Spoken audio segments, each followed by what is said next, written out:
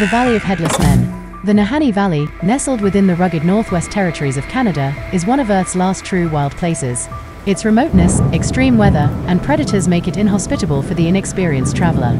Yet, it's not just the natural challenges that haunt this valley, it's the unexplained circumstances that have given it a fearsome reputation. Over the decades, unfortunate travelers and explorers have gone missing or turned up dead, beheaded. The number of decapitated bodies found within the Nahanni Valley has earned it the chilling nickname, the Valley of Headless Men. But what is the explanation behind this macabre mystery? The Naha, a cannibalistic warrior tribe. According to the oral histories passed down through generations, the Nahanni Valley was once home to a tribe called the Naha. These were no ordinary people. They were warlike, dwelling high in the mountains and descending into the lowlands to raid and kill. The Dene indigenous tribes, who themselves inhabited the surrounding lands, tell tales of the Naha as a tribe of fierce warriors. However, the Naha mysteriously vanished, leaving behind only their name, a name that echoes through the valley like a half-forgotten whisper. Were they victims of their own brutality, or did something more sinister befall them? Their legacy remains etched in the rugged landscape, waiting for those who dare to seek answers. Legends and lore. Beyond the Naha, the Nahanni Valley is rich with other legends. Lost gold, stories of hidden gold mines, tantalizing prospectors who risked everything for riches, and the allure of treasure that still lies concealed. Murder, dark deeds, blood-soaked histories, and unsolved mysteries that linger among the cliffs and forests. Dene spirits, whispers of ancient spirits dwelling in the vents of the valley's tufa mounds and hot springs, a connection between the natural world and the supernatural.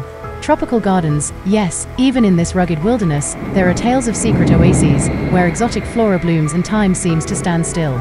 The last unexplored places. The Nahanni Valley remains one of the last truly unexplored places on our planet. Situated over 500 kilometers, 311 miles, from the nearest city, Yellowknife, it defies easy access. Travelers must navigate air, water, or undertake a long overland journey from the abandoned village of Tungsten. Large grizzly bears and timber wolves roam freely, while the whispers of vanished tribes and the ghosts of the Naha linger in the wind. In 1904, three adventurous brothers, Willie, Frank, and Charlie McLeod, embarked on a gold-seeking expedition in the Nahanni Valley. Despite the challenging journey involving sled dogs, trains, and homemade boats, they reached the valley and began prospecting for gold along the flat river. Their initial efforts yielded abundant gold, but tragedy struck when their boat capsized, sinking most of their supplies, including the precious metal. Undeterred, they returned to the valley, only to find that the gold had vanished. Disheartened, they left empty-handed. Willie and Frank planned a second expedition, convinced that gold still lay hidden. Charlie, however, hesitated due to the boat mishap. The brothers' determination and the valley's enigmatic aura set the stage for further intrigue. The haunting phenomena. Over thousands of years, indigenous tribes have either vanished mysteriously or fled in terror from the Nahanni Valley. Legends speak of white demons and wahilas, large wolves, haunting the forest. In the early 1900s, alarming events unfolded. The Nahanni tribe disappeared overnight, leaving behind their shelters and supplies. The McLeod brothers' gold quest also took a strange turn. Gold appeared and vanished, leaving them bewildered. These eerie occurrences lend credence to the belief that an evil presence lurks in the wilderness, its true nature shrouded in mystery. The unexplained evil. What malevolent force resides in the Nahanni Valley? Is it merely folklore or something more? The valley's isolation, treacherous terrain, and inexplicable events continue to captivate adventurers and storytellers alike.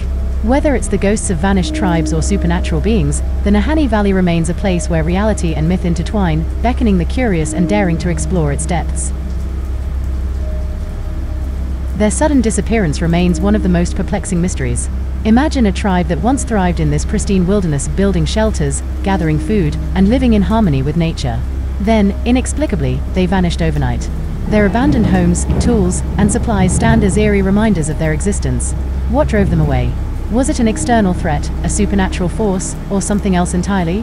White demons and wahilas. Native legends speak of white demons haunting the forest. These spectral beings are said to appear suddenly, unsettling anyone who encounters them. Equally chilling are the wahilas, large wolves that prowl the Nahanni Valley. Locals believe these wolves possess supernatural abilities and are protectors of the wilderness. Could these creatures be responsible for the Nahanni tribe's disappearance? Or are they merely figments of imagination, born from fear and isolation? The McLeod brothers' second attempt. Despite setbacks, Willie and Frank McLeod remained convinced that gold lay hidden in the valley. Their determination led them back to the Nahanni. Charlie, the elder brother, hesitated. The boat mishap weighed heavily on his mind. Yet, the allure of riches pulled him toward the valley once more. What awaited them on their second expedition? Would they uncover the truth behind the valley's mysteries, or would they become part of its haunting legends? The unseen evil. The Nahanni Valley defies easy explanation. Let me share tales of other supernatural beings that have been whispered through the dense forests and along the winding rivers. The Lost Ones. Beyond the vanished Nahanni tribe, there are stories of other lost souls who wandered too far into the valley and never returned.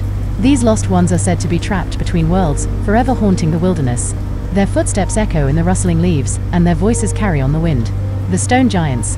Deep within the valley's heart lie massive stone formations, monolithic pillars that defy explanation. Some believe these are the petrified remains of ancient giants who once roamed the land. Others claim they are guardians, frozen in time, watching over hidden treasures or forbidden knowledge. The Whispering Pines. As night falls, the pines come alive. Their needles rustle, and they murmur secrets to those who listen. Some say the Whispering Pines hold memories, the echoes of conversations, laughter, and even ancient rituals. To camp near them is to invite both wonder and unease. The River Sirens. Along the flat river, where the rapids rage, there are tales of ethereal beings, river sirens. These water spirits lure unsuspecting travelers with haunting melodies. Those who follow the music find themselves drawn toward treacherous currents, lost forever in the river's embrace. The Veil of Time. The Nahanni Valley is a place where time bends and weaves. Some say it's a thin veil between our reality and another.